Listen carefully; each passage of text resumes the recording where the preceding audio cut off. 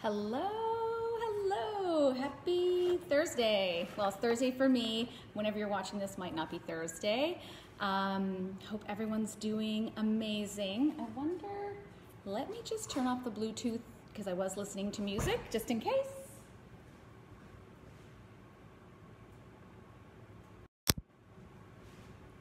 Okay, I just want to make sure that it's not trying to listen through the speaker. All right. Okay, so we're here in the studio. You may have seen I was throwing some teapots maybe a couple weeks ago, and I put a couple together, which I will show you, but I'm now at the stage where I'm going to put this last one together, so I thought I would share it with you. Now, must tell you that I'm not a teapot maker. I've made 3 in the last couple of weeks. It's been years since I've made them, so not perfect, but I'm okay with that. I think they're gonna look great. As long as they function and pour and don't drip too badly, I think we're gonna be fine. So I threw this teapot body a few weeks ago. In this case, there's no gallery in it. This one I did differently than the first. I just put a rim so that I could put a lid on top and it would fit inside. So I just trimmed the bottom, so it's got a nice bottom and it has a nice shape. So the next stage is adding the parts. So the reason teapots are so expensive is, not expensive. I'm not gonna say expensive because they're not expensive. They're well worth any amount you would pay, but some people feel that they are a little pricey because they're like, what is the big deal about a teapot? I can get one at Walmart for 20 bucks. Well, a handmade teapot is a totally different beast, and they are made with love and care, and there's so many things that need to work together in order for them to function well. So, I've got the body. I'm just gonna see if there's any comments. I'm just worried that I can't be heard. That's my only thing. That's fine. There's so many things that could go right and so many things that could not work. And everything has to work well together. So I've got my pot. I've also got, I've trimmed a couple of different lids here to start. Now, this one was originally for one of the other pots, and I didn't use it, but I'm going to see if I can, I'm going to make handles on all of them, and then we can decide which one we're going to use. The problem is, I think, with the ones I made the I don't know what you call this part, flange, too narrow for the hole, because you don't want your lid to be kind of like moving around like this. So this one's definitely too small. This one is much better, and I kind of like this. I did a little knobby thing on the top, but I'm still gonna add another loop around there, which I'm pretty excited about. And then I have this other one, which is a little bit flatter, and it also is a little big, but we're gonna go with it. So the first thing I'm gonna do is I wanna cut a piece of plastic, because you don't wanna keep fussing around and lifting up your lid, because you may warp it or smoosh it or whatever. But I like to see how it looks on the pot as I'm making the lid. So I get a piece of plastic and I'll lift it and put that in there so that I don't constantly ruin the lid. So there's that. Now I have to put on a spout and a handle. I'm gonna start with this, because I'm here, I'm gonna start with the knob. So I like to do hand-built knobs. I think I showed you how I threw a knob onto a pot, and I think it's not on these, but it is on a couple of other ones that are for another piece that I'm remaking. So basically what I do, it's the same with how I make handles generally, is on those fancy dishes, is I make a carrot shape, which is narrow at each end. I'll like throw it down on the table, and then I'll get my little roller, and I kind of want to make a little bit of a leafy shape. And then I'm going to get a bit of my wood rib, press down into it so it ends up looking like this. and then I'll shape it. So I want this to be kind of like that sort of look on top of the pot. So I can either attach it together and then attach it as a loop like that, or on some of the other ones I did it where it was a bit offset and I kind of like that. So I'm just gonna take a look at it. It's good to look at it face on.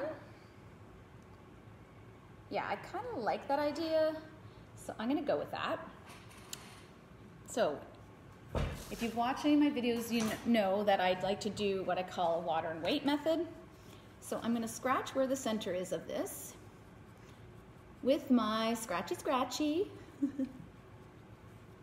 And I dip it in water and then I scratch it, so it's basically creating its own little slip and teeth that can attach together with this pot. And I'm going to do the same with the handle. The handle is slightly wetter than the pot, so once I get this on, I'm probably going to want to put this handle, I'm going to want this to dry slower so they catch up. All right, so that's that. So if you look at my finger, it's quite wet, so it's not quite ready yet. So in the meantime, I'll get the other one ready. I think I'm gonna make this one a little smaller.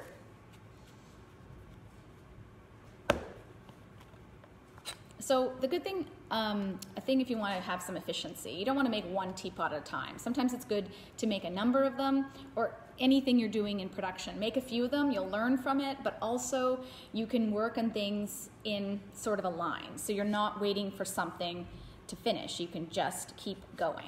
So in this case, you know, I've got my next handle ready to go, and I can just set it up and leave it over there.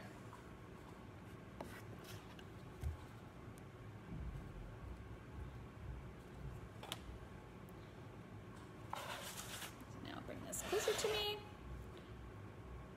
and I'm going to make sure I look down at the center, and I'm going to press the one down, and then I'm going to curl it around and press the other down.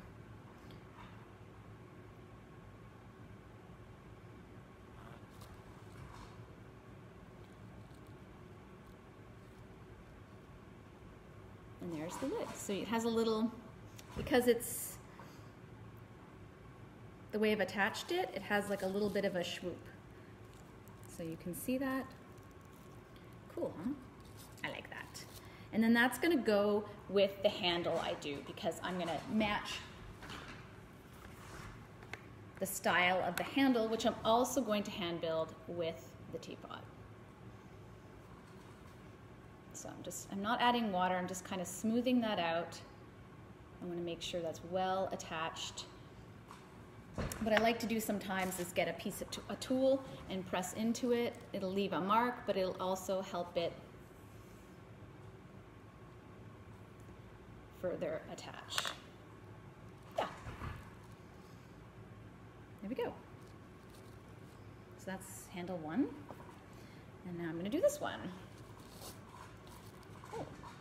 Well, I can see that I did not put that the lid must not have been totally on center when I trimmed it, but honestly, nobody's gonna see that.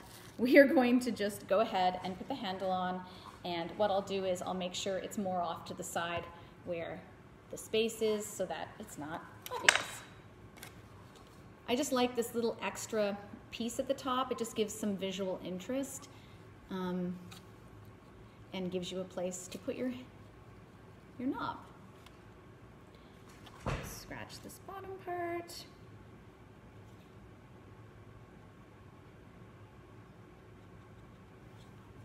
How's everyone's Thursday? Or whatever day you're looking at this. I will post this on my YouTube channel as well, so you can, if you missed any of it, you can catch it. Yeah, see, once you add it on, I don't think you're gonna notice as much. So I'm pressing down. Yeah, see, I kind of like the I like the way it looks. This one looks better because it's got like a little platform for the knob and just gives it a little extra something, something, as they say. Clean that up a bit. And then I'm just gonna let it set up. I'm not gonna fuss too much with it right now. I'm just gonna move on to the next thing. So I'm gonna leave this one on. Wow, that really looks crooked. Why? Why is it so crooked? It's okay. All right, so now I need to add a handle and a spout. So I threw some spouts last week and I've kept them in my bin. I've got several here that I can work from. Basically what I've done is I throw a hollow cone on the wheel, and usually what I do to make this easier is I throw it off of a large lump of clay, so you're not like trying to form it from a little tiny piece, and then you can make several and then decide which ones go on your teapot. So the thing you need to remember about a spout is that you need to have it angled on the pot so that you can fill the teapot. So if I put it here, this means I could pretty much fill the tea up to here without it falling off. So some people, when they first start, they maybe put it too low and then don't realize that it's going to limit where they're going to, how much tea they can put in their teapot. Trust me, I know, I've done this before. I actually have an old teapot at home that I've recently found that I am trying out. It's actually not that bad, to be honest, and you know, it's a small teapot, so I don't mind. So I have this one, and you want to kind of take a look at it straight on and then also at the side. Now that looks pretty large, but I do have a lot of clay here I want to cut away. So I have that one. I have this one, which is really long, and I could, in theory, cut the top off, but I don't. I'm just gonna disregard that. And then I have this really little one, which I'm kind of grooving on, because what I like about it is that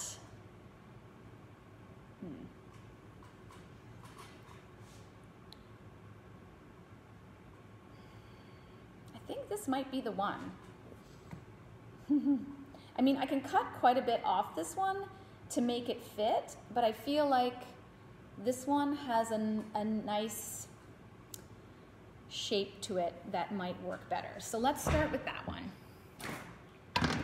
This is why you make extras and why it's good to do multiple things at once. Okay, so I'm going to decide where I'm going to put it, and that may depend on maybe you hit it somewhere, there might be an imperfection, something like that. There seems to be something weird on it here, so I think I'm going to put it here. So then the idea is you want to hold it up to the pot and figure out where it is you're going to put it.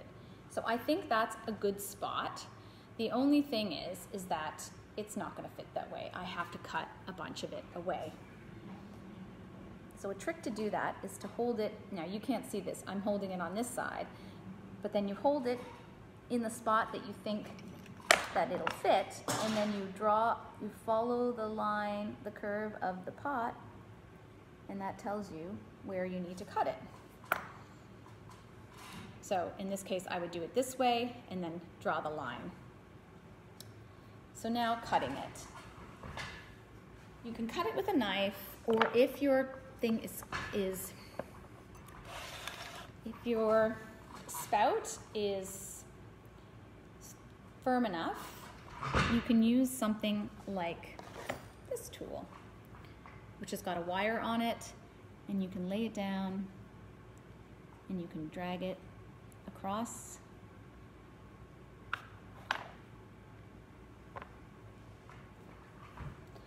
So I've taken off that extra thick piece of clay. This is where I'm not, I'd say that I'm not the best at this sort of thing. So I have to make sure, this has got, when I threw it, it's got a longer side, as you can see, so I want that to be at the bottom. The other thing about spouts, which is interesting when you're making teapots, is that they can twist when they fire. So sometimes it helps to just smooth the inside where the throwing lines were. And then people have a rule about putting it on a certain curve if you're cutting it and that sort of thing. I'm gonna really not try to fixate on that too much today because this is not my thing. So I'm gonna look at it straight on. I feel like that's pretty good. I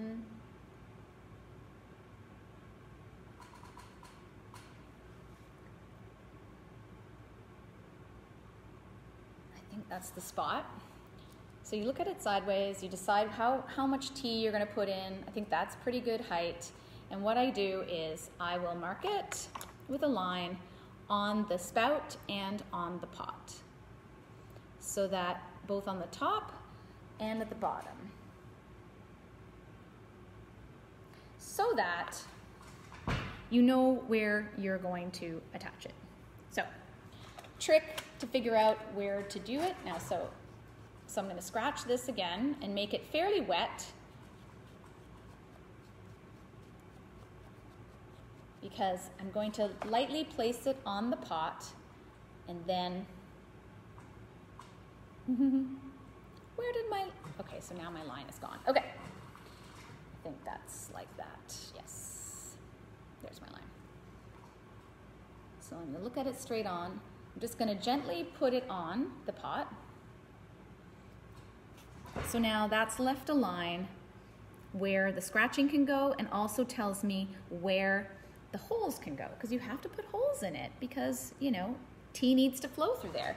The other thing you could do, because this is quite round, you could also, what sometimes people do is just press in and flatten that a little bit.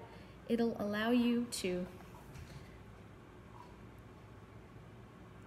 then your spout does not seem like it's sticking out so much.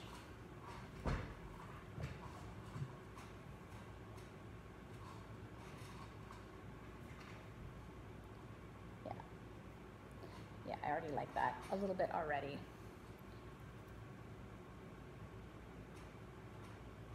Okay. So now some people will cut the entire hole out. Some people will put smaller holes in it. I'm just gonna do holes because that's what I feel like doing. That's really the only reason. And so then you get a hole cutter. Here's one here. And I'm just gonna poke some holes in it to allow the tea to go through.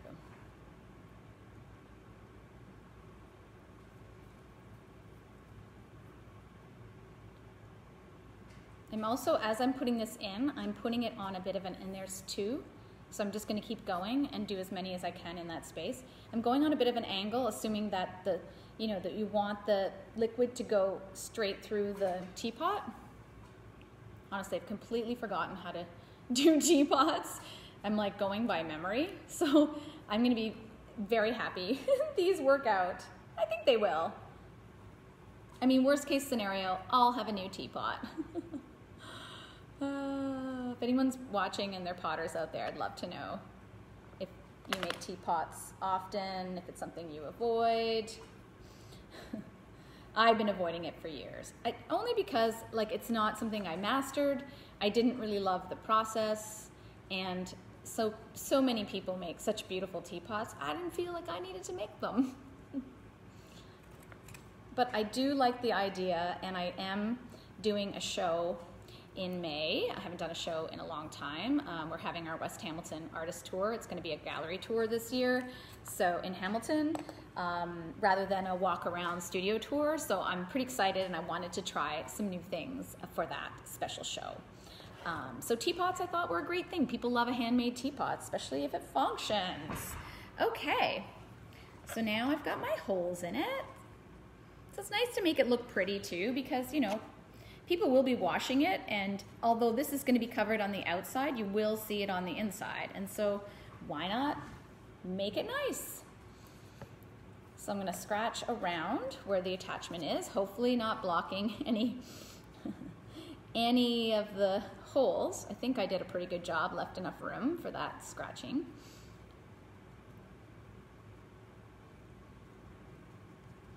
I mean, they are fun to make. I love like when all the components come together.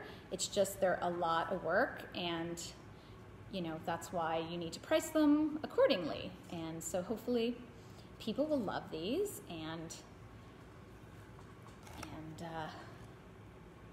take them home to enjoy every day, because that's why I make things. I love people enjoying handmade things. Like, I love handmade things, and having handmade cups, you know, for coffee, and using handmade things. Even my crappy teapot from like one of my first teapots I made, I still love it because it's handmade, and it's like, I got my little teapot, I got my things going. Okay, so I'm looking for those lines. There's the line. So now I've got that all scratched up, and I've got to attach that on the pot. So, so I know that this one side is a little lower, so I'm going to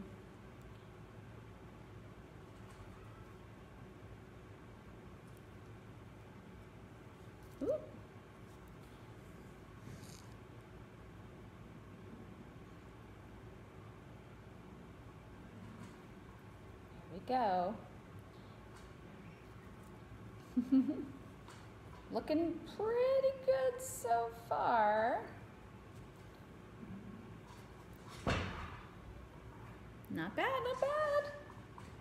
I like the way that the spout is on the shoulder. I'm really liking how that looks. So I'm just kind of pressing it. I'm gonna take this lid off for now. I just wanted it on to give a bit of perspective.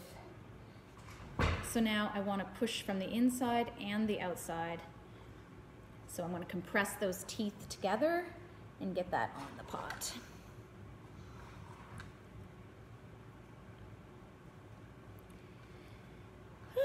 So this is Thursday. I'm switching my studio day to Thursday because Tuesdays have become really busy. I am working on I'm still doing relationship coaching, and so I'm getting busier doing that, but also working on a new program with my partner around relationships. And so I'm pretty excited about that, and I want to get it out there so that people, you know, so I can, you know, talk to people about their relationships. I love talking to people, and, you know, it's so interesting how we all have things about previous relationships or relationships in general, and how we are sort of our attachment styles, how we were raised, what kind of relationships we had with our parents and our family, and how that impacts us as adults. So I'm doing a lot of reading on this lately and finding it like super interesting, and, you know, kind of coming to this place where, oh, hey, Chantal, coming to this place where understanding how I am in a relationship and why I am that way, and why my partner or other partners might be a certain way as well. And when you understand that, those sorts of things, it really empowers you, I think, to, you know, to be aware and understand how you might be reacting or feeling jealous if you're feeling jealousy, or, you know, you feel like your partner is like really clingy, and why they might do that. It might be because they had insecure attachments as a child, and it's so interesting. Anyways, like, I realized that I had pretty secure attachments as a child. Like, my parents were there, they were responsive. So when you have like a secure attachment, then, you know, typically in your relationships, you feel secure in those relationships and don't constantly need reassurance, or are afraid to attach because it's there, you know, they're there to support you. I mean, I'm really simplifying this, but that's the general flavor, but it's just so interesting. People who have less secure, they may be more like had less secure attachments as children, you know, or young adults, may be more clingy, or they have like what's called hyperactivity. So you're in a relationship you feel like you constantly need attention because you're worried, you feel insecure constantly. So it's, anyways, very simplifying it, but loving it. So we're working on our program to support people and having the most open, honest relationships in their life, and it's pretty exciting. And so I will definitely keep you guys informed of that. And yeah, so that's what I'm doing the rest of my time. Okay, so I'm just kind of smoothing and attaching. You can decide here if you want that join to be seen or if you don't. And I could fill that in with clay and make it disappear straight into the body, but I think I'm gonna leave it showing because I like the line of it. And also if I look at the lid, I've created a bit of a line there as well. So it's showing all the various points. So that's that. The other thing sometimes people do is they thin out this edge a bit because that's where you're going to be pouring. So I'm just gonna get this little knife and just do a little bit of that.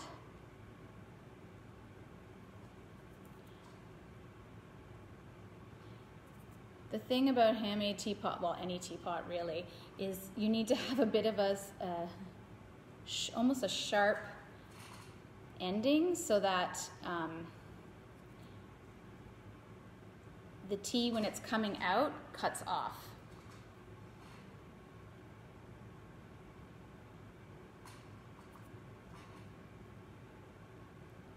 I'm just taking a little bit out of there, but I'm just thinning it out, smoothing it out. Okay, so I think that looks pretty good. So I'm gonna let that set up a bit, and then I'm gonna move on.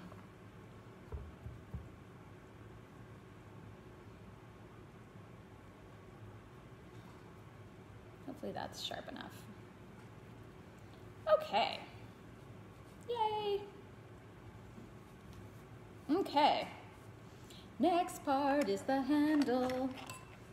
This seems really simple now because I've got all the parts made, but it's not as simple when the parts aren't made. But I am loving this. I do love it. I am a sucker for design, so yeah, kind of loving that. I'm gonna put the lid on again because again, I want to make sure that whatever I'm adding kind of all goes together. So pretty loving that right now.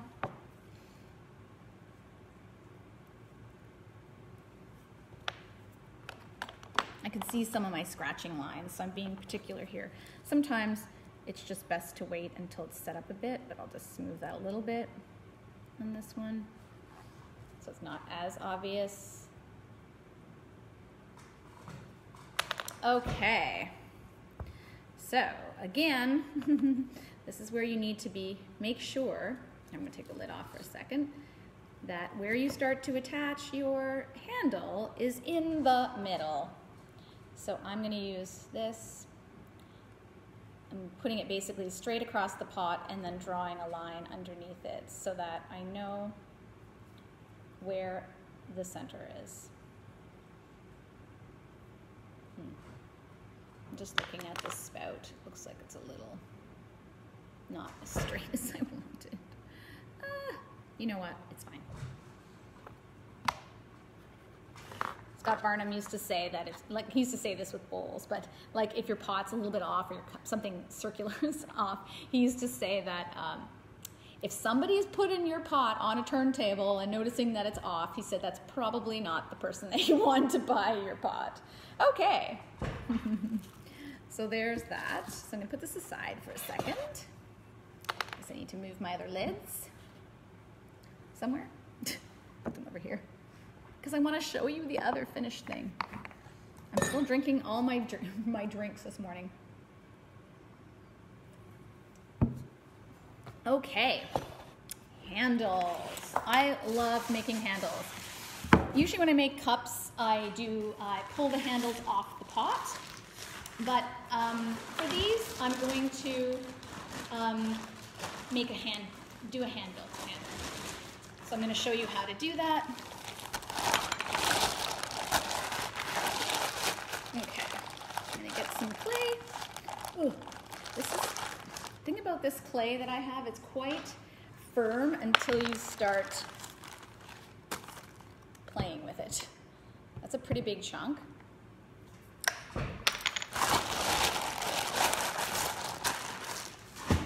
Okay. So, if you're wondering what I'm working on, I'm working on a scrap piece of wallboard, drywall, which is great because the clay, it absorbs some of the water, but the clay doesn't stick to it. So this is way too much clay, I already know, so I'm just going to take some out. So I'm basically going to make a coil. But in this case, I'm not going to make a double-ended carrot. I'm just going to make a carrot. So thick on one end, thinner on the other end. Probably not going to need all this, but. So there's the carrot. And this is also how I start. When I pull handles off the pot, I'll do the same thing, make a carrot, and then pull it off the pot. But in this case, I'm just going to do a hand-built handle. Okay, so similar to the other one, I want to make it match the handle. So I'm going to throw it down. So this kind of stretches it and thins it out a bit. So see, it's got that, it's wider and then narrower. I'm going to get my little pony roller, roll it out a little bit more.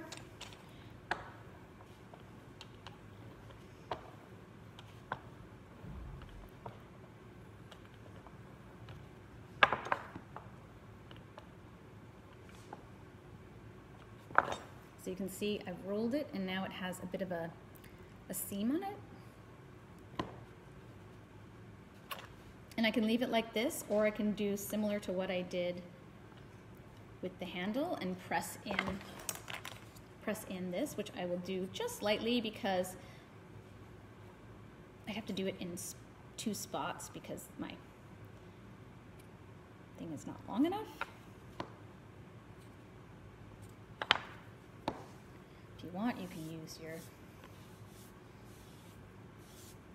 sponge to smooth it out. So there, your handle's made. You can form it and let it set up for a minute. That's what I'm going to do because it's quite soft.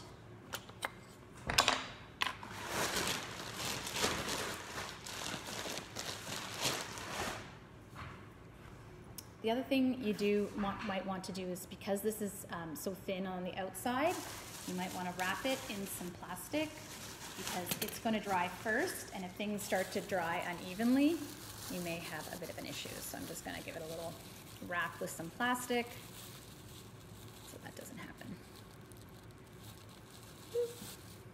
Okay, so while that's happening, while that's setting up a little bit, I will show you. This is like the Terra cooking show, except it's pottery.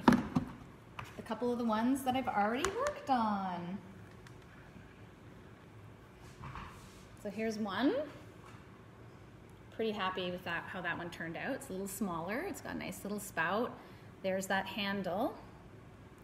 And then there's the lid. So in this case, these have a gallery, and I think, and then the lid fits in there, plus there's a flange. So I like this fit and look better, but that's fine. I wanted to try something different, so I think that one's quite successful. I've added the handle, and that one's just setting up. So there's one. Remember how I did, I'm trying to look at how I did the handle because I'll want to attach it in a similar way. It looks like it goes a bit up and then down and attaches.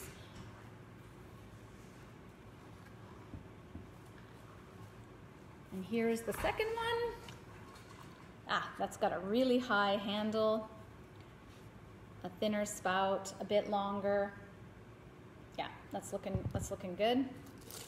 This lid fits, yeah, even better. I wonder if any of these ones fit. No. Just curious. Yeah. So, note to self, go to the trouble of making the lids that fit in the gallery because you'll get a nicer fit. This one looks like it's almost too tight, but sometimes the lids shrink a little more than the pots for some reason. The other thing that's important to know is I'll still have to decorate these, but when you fire them, you have to fire the lids on, not with the plastic, obviously, because that way when everything fires, it shrinks together. Okay, pretty excited. Okay, so now I'm gonna attach this handle. It's a bit soft, so I'm a bit worried about that, but that's okay. We will go with it. Oh shoot, I need to take this off so I can see the spout, because I want to make sure that everything all goes together. So I put an X here where the middle is. I probably won't start the handle that low. Maybe I will. So then I'm going to take my handle, and I want to get an idea, holding it to the side, where I might put it and how it might go.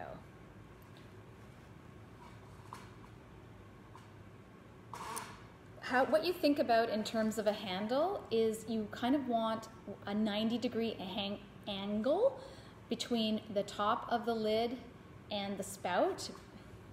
So you want this to be a 90-degree angle, like between, like that.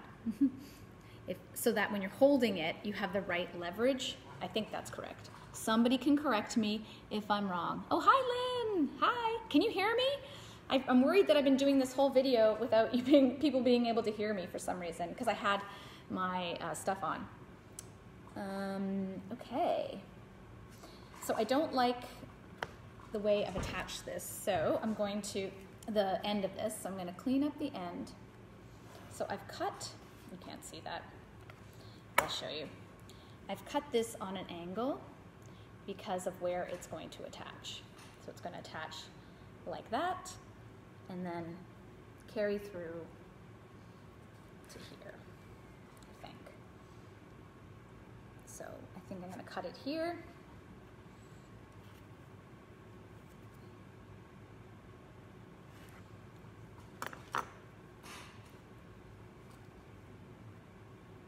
Oop, I cut that on the wrong angle.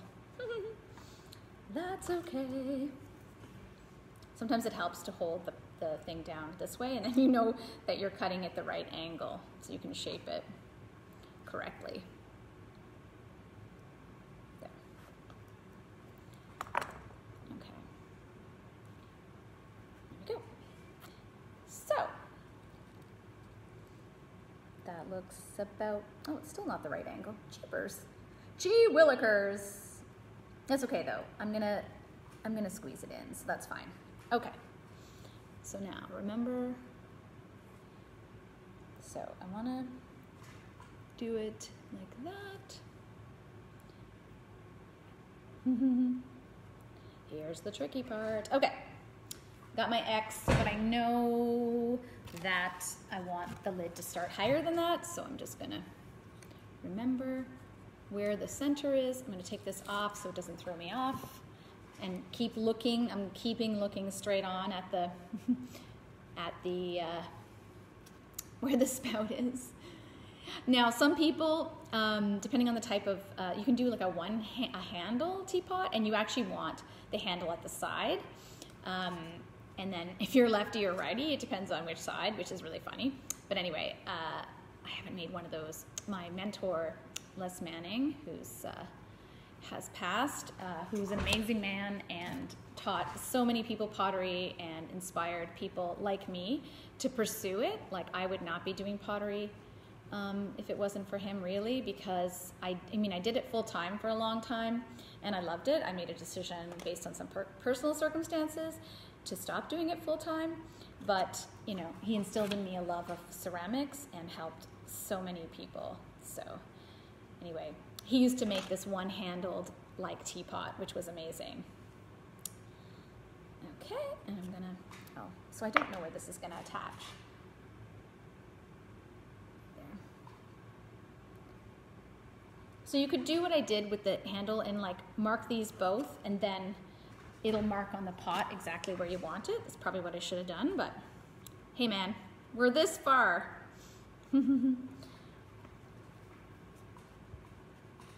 It's also good to get closer to eye level. I'm in my studio chair. Whoa, that goes down.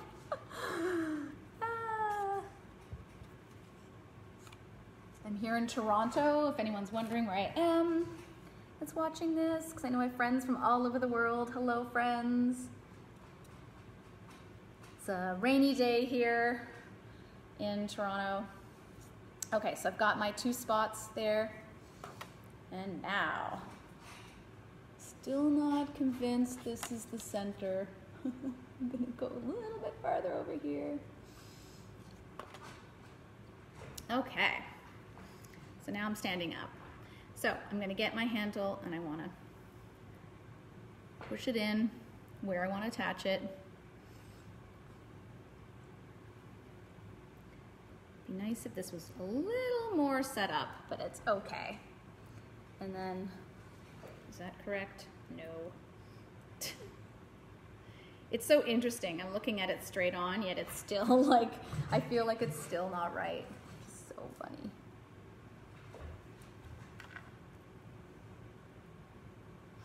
And then make sure where you're attaching it on the bottom is also straight on.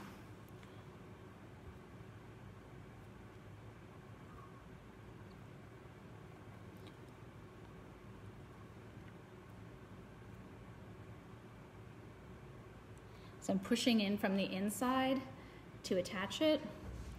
Ooh, I don't like that angle. I want it to be more like that. So I'm just going to. The problem is this clay is, I probably could have let it set up a bit longer, but it's okay. It will set up. I could keep attaching it and then hang it upside down, and then it will naturally fall that way. But I'm just going to make sure that it's on.